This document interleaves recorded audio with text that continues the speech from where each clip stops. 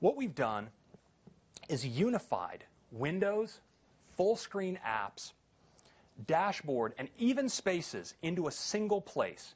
A place where you can get at anything on your Mac from wherever you are. And we call that place Mission Control. I'm going to take you there right now. With a gesture on my trackpad, I enter Mission Control. We see I have a beautiful expose view of all of my windows.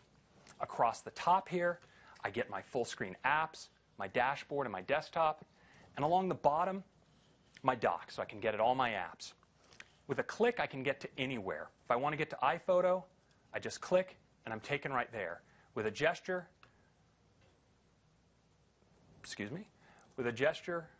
I'm back in Mission Control.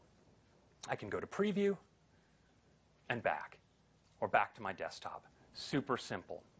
And because we have this great expose, if I'm looking for a window and it's covered up in my desktop clutter, I can go to that same place. So let's say I want to find that App Store window. I can just flick in, and you see there's App Store right there, and it's clustered by app, so it's really easy to find. I click, and it comes forward. Now, we've made expose even better in Lion, because these app clusters take multiple windows from the same app and bring them together. And then if I want to peek and see a particular window, maybe to get a better look before picking my particular Safari window, I just flick open, I can pick the window I want, and bring it right to the front. So that is Mission Control, and that's your sneak peek of just a few features coming in OS X Lion. Thank you very much.